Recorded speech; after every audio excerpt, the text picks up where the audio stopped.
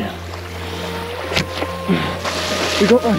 We freaking got one. I literally just got this whiting. All right, guys, we just bloody hit this whiting. These are one of the best eating fish in the ocean around here. The way you put him out, just grab his gills right there.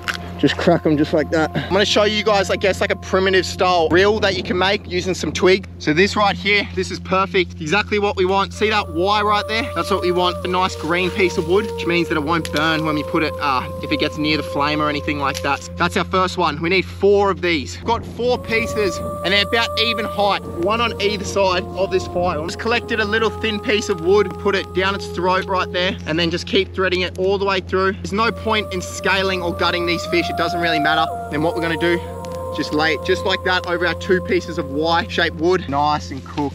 Oh, look how nice and evenly cooked that one is. We nailed this, man. Beautiful white meat. Give her a shot. This is very, very good.